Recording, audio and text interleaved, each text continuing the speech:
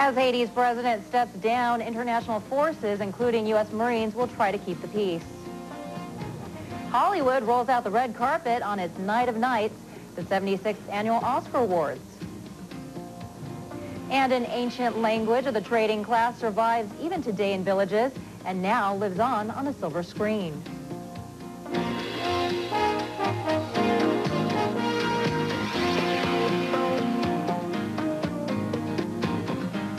Thanks for watching CNN Headline News. I'm Veronica Delacruz.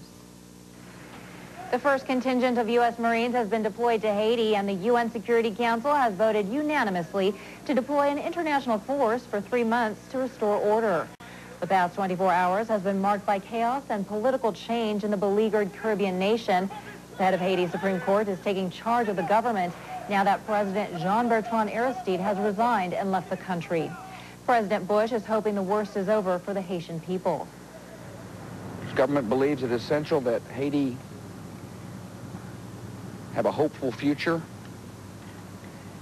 This is the beginning of a new chapter in the country's history. I would urge the people of Haiti to reject violence, to give this break from the past a chance to work. And the United States is prepared to help. At least one rebel leader says he welcomes the help of Marines and other international forces.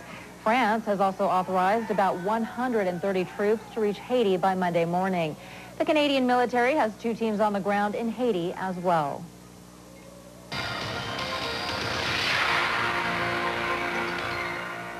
More than half the delegates needed to secure the Democratic presidential nomination are up for grabs Tuesday. So the candidates weren't pulling any punches when they got together Sunday for their last debate before the Super Tuesday primaries. The debate was sponsored by the New York Times, CBS, and WCBS-TV. John Kerry, John Edwards, Al Sharpton, and Dennis Kucinich tackled several issues, including the Bush administration's response to the crisis in Haiti. I never would have allowed it to get out of control the way it did. This administration empowered the insurgents. At its best for the president and the administration, this has been neglect. In other words, they've paid no attention, they haven't been engaged. At its worst, they have actually facilitated the ouster of Aristide. Al Sharpton criticized the U.S. for blocking World Bank loans to Haiti. He said it set the stage for Aristide's presidency to fail.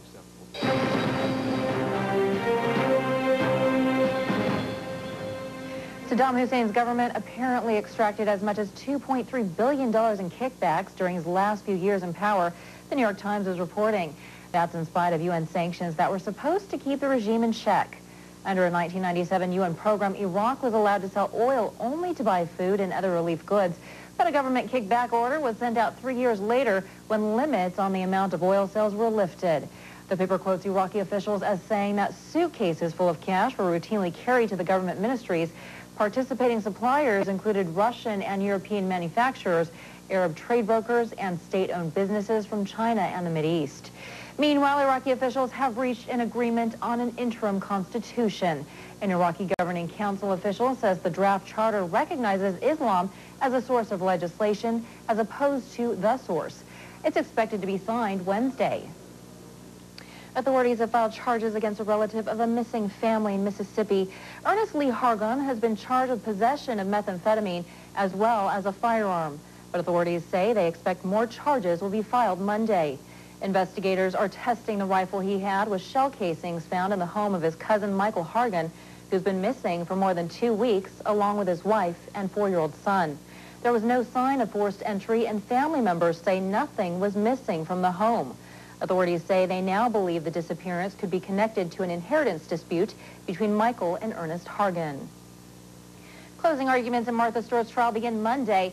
Prosecutors are trying to prove that Stewart and her stockbroker conspired to lie about the reason she sold her ImClone stock just a day before it tanked.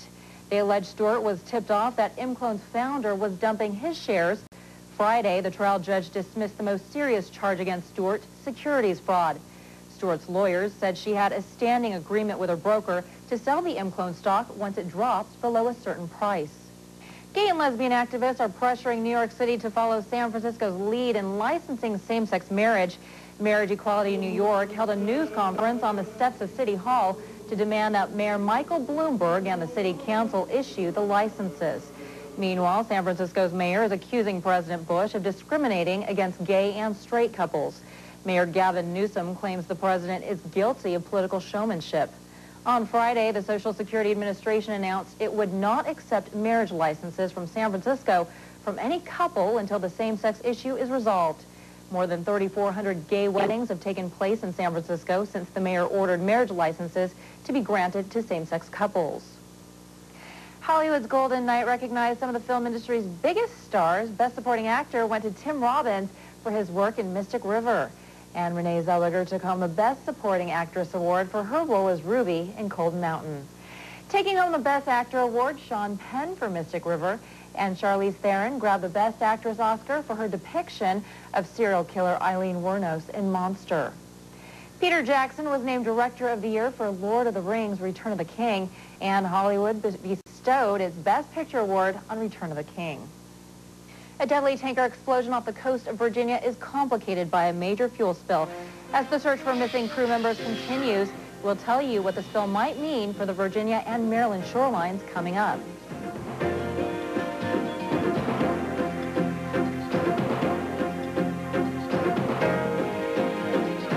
Now's the time to hop on over to Furniture Row Outlet. That's because we're having a leap year savings event. It's so big it'll be 4 years before we can offer it again. For a limited time only, you'll get 29% off any one additional item with the purchase of any 5-piece room group. That's 29% on top of our extra room group savings and guaranteed lowest prices. Plus get no payments and no interest for 1 year. Better jump on these deals fast. Furniture Row Outlet's leap year savings event ends soon.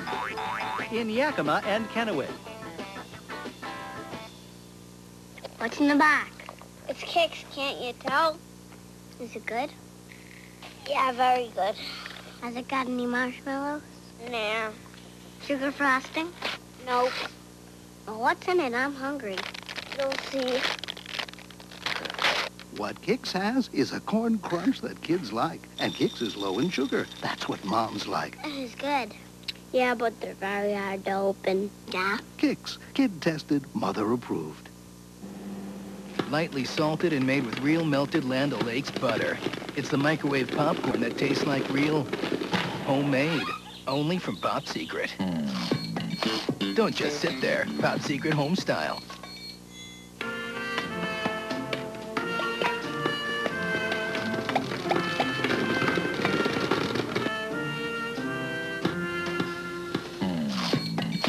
Don't just sit there. Pop Secret home style. H&H Furniture Couch Potato Headquarters wants to talk about renting to own and saving money. Most rent-to-owns charge by the week. The payments sound so low, they'll even throw in a free week's rent. But don't be seduced by the word free. In the end, you will pay longer and you will pay more. Be smart. Choose H&H Furniture's low monthly payments. The monthly payment is always less than those tricky weekly payments, and you'll always have superior selection and guaranteed credit. It's easy to see you get more for your dollar at H&H.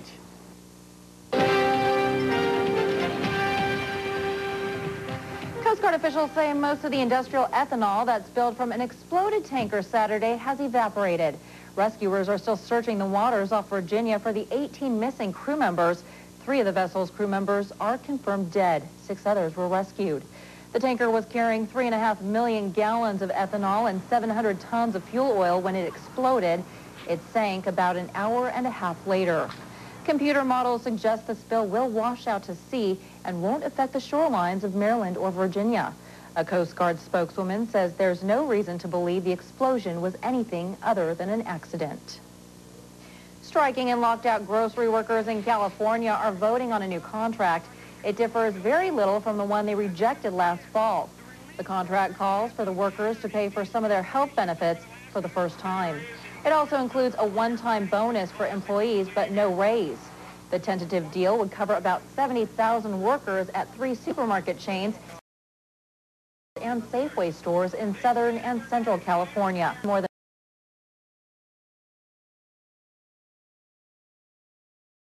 than 4 months. In Virginia, suspense is on the rise since one lucky lottery winner won the big Mega Millions jackpot last week.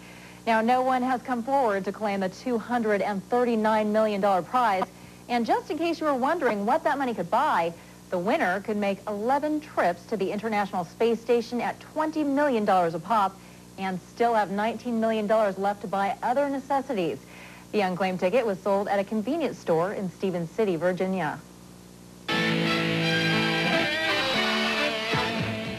I'm Steve Overmyer with sports. Some experts have hinted that Tiger Woods is losing it. It being the indescribable X factor that helped him win 7 of 11 majors in one stretch. Hey, Tiger may not be winning majors, but head-to-head, this guy is still the man to beat. He proved it in the Accenture Match Play Championships against Davis Love III. Tiger, it took him 25 holes before he finally took the lead, but when he took the lead, he went in for the kill. Look at this third shot on the par 5. Are you kidding me? 6 feet from the pin. Woods went up 2 up, but Davis Love, he had some problems because a heckler was heckling him on the back 9. What kind of guy would have a problem with Love? 16th hole, Woods buries it for the win in his 2nd straight Accenture Match Play Championship. Along with it, Tiger earns $1.2 million, the biggest prize in PGA Tour history. I didn't quite have it today. You could see I was kind of struggling a little bit and just had a hard time with my swing, but I really putted well, so it kept me in the ballgame. Yeah, he struggled to win $1.2 million. Pair of hot teams, the Lakers, the Nets, Shaq, Daddy, not going to stop him, the Diesel. Look at Jason Collins.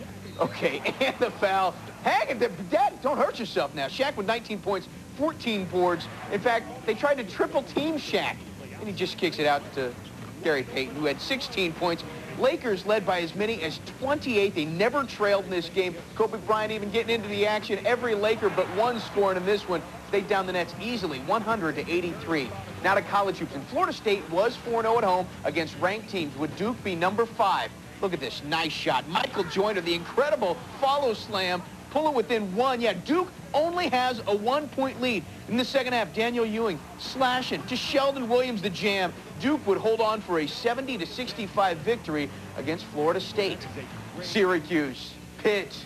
Could Syracuse pull up the upset? Nice give there. Jerry McNamara and Hakeem Warwick, who knows exactly what to do with it. Hughes was up by 5. McNamara, by the way, held scoreless throughout the first 2 halves. In overtime, he finally scores his first point, and it's a huge 3-pointer. Syracuse goes on to win by a final of 49-46, snapping Pitt's 40-game home winning streak.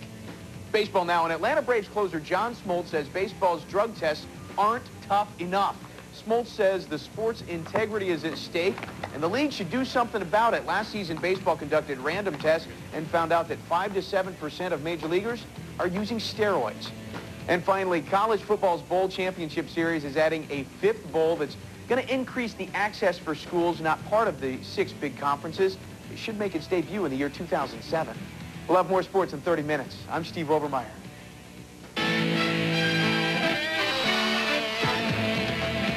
A check of the day's top stories is just ahead, and later you can hear it spoken on the big screen, but almost nowhere else on Earth.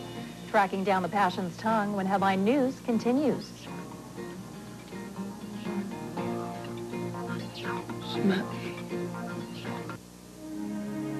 I'm in debt way over my head, but I don't know where to turn.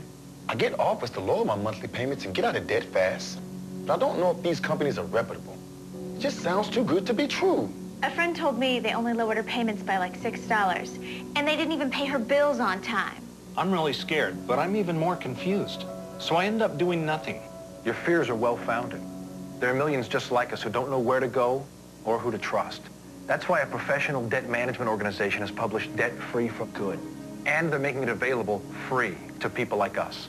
Did you know that in 1 year, over 9 million people called credit counseling companies for help? Debt Free for Good gives us the power of knowledge so we can learn to make the right decisions. I wish I had read this years ago. Don't work with anyone until you've read Debt Free for Good. Call 800-353-4455. For your copy, it's free.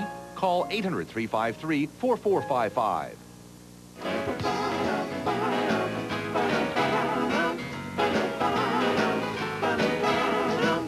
He's the weather guy. Natchez leaders are taking steps they say will help bring more tourism to their city. John KAPP ABC Wednesday at 5. See what city leaders plan to do in order to attract more visitors. Find out how these new plans might affect local businesses and what these new changes could mean for the community. Wednesday at 5. Paula's on now. Monday and every weeknight, 8 Eastern on CNN.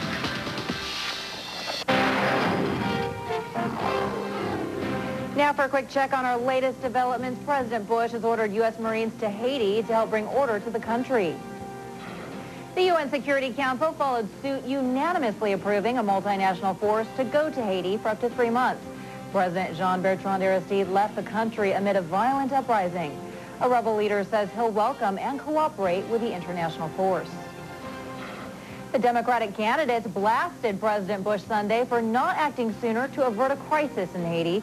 In their final debate before the Super Tuesday primaries, the candidates also took aim at each other. John Edwards denied rumors that he's courting frontrunner John Kerry for a chance to be his running mate. And the Coast Guard says it plans to keep searching for survivors of a tanker explosion off the Virginia coast. 18 crew members are missing. 3 others were killed, but 6 were rescued after the ship exploded and sank Saturday. A senior White House official says the administration is stepping up its efforts to capture or kill Osama bin Laden. President Bush and his national security advisors are remapping their strategies, and the military is preparing to aggressively search the area along the Pakistani-Afghan border. Timing is key. Soldiers want to take advantage of the springtime melting of snow in the tribal areas where bin Laden is believed to be hiding. The official says they're using some of the same strategies that eventually led to the capturing of Saddam Hussein. A van carrying more than 1,000 pounds of explosives has been seized in a village east of Madrid, Spain. Spanish police say the Basque separatist group ETA was planning to attack the Spanish capital. 2 suspects were arrested. ETA is considered a terrorist organization by the European Union and the U.S. Since 1968, it has killed 850 people in its violent campaign for an independent state in northern Spain and southern France. The group has been weakened in recent months by scores of arrests in those countries. Abu Sayyaf, a group linked to al-Qaeda, is claiming responsibility for a ferry fire in the Philippines. But military leaders quickly dismissed the claims, saying the rebel group is just looking for publicity. The fire broke out on board the ship early Friday. More than 700 passengers were rescued, but about 100 are still missing. And divers and search crews are doubtful any survivors will be found. 1 person has been confirmed dead. No surprises here. The Passion of the Christ was the #1 film at the box office this weekend. Since its debut Wednesday, it's taken in more than $117 million. Whether the actors will win Oscar nominations remains to be seen. But they certainly deserve awards for linguistics, since they had to learn a language that's all but dead. Rula Amin takes us to one of the last places on Earth where you can still hear Aramaic.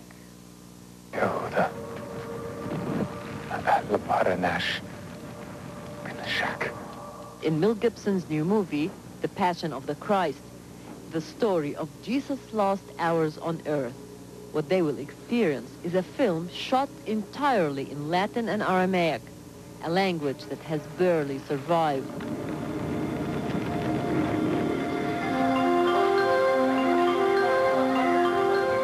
But here in Ma'lula, most of the 5,000 residents speak the language. They are among the very few people left on Earth who still actually converse in the ancient language.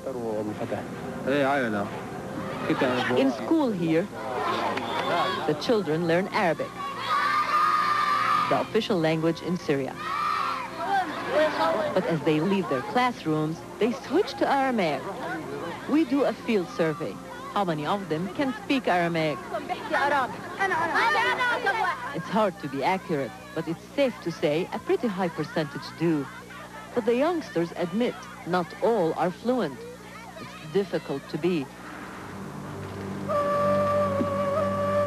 Aramaic was at its height in the 10th century BC, but it wasn't a national language.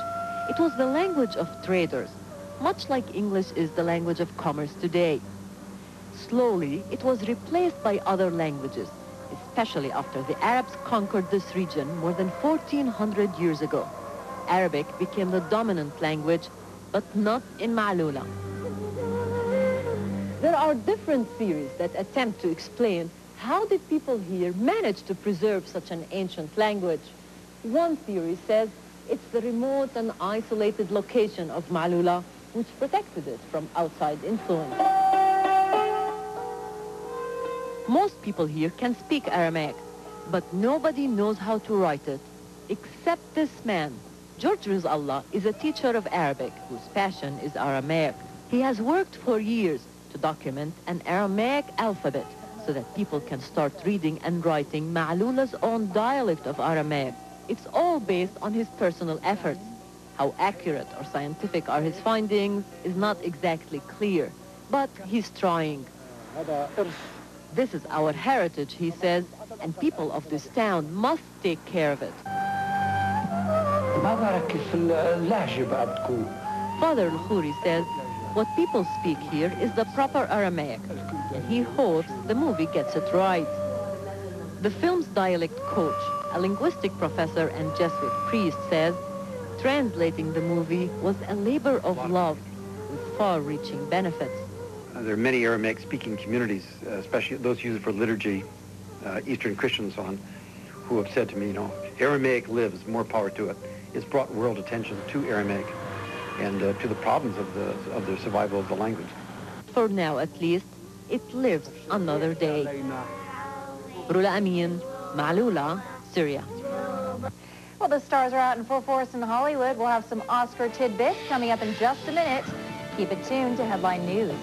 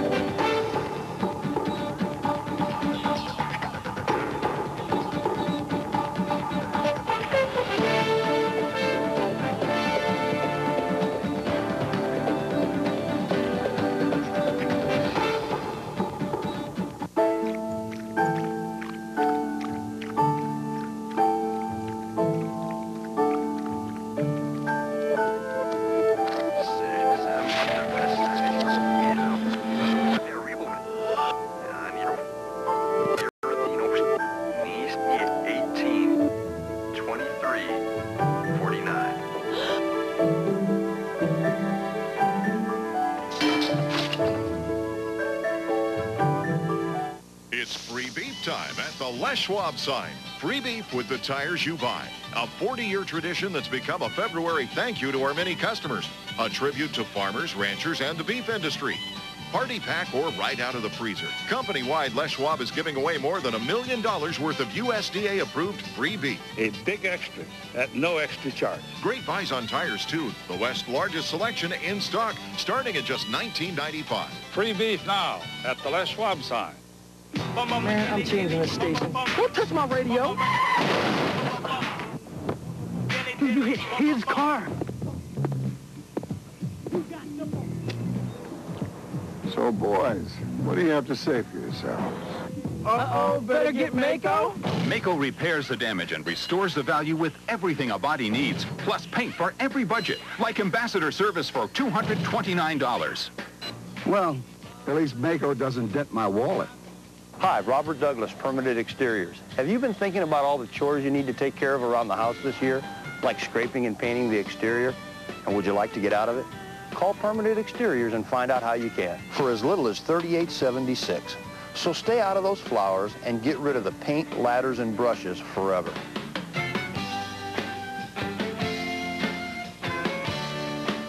And remember, at Permanent Exteriors, we don't get paid till your home improvement's been made.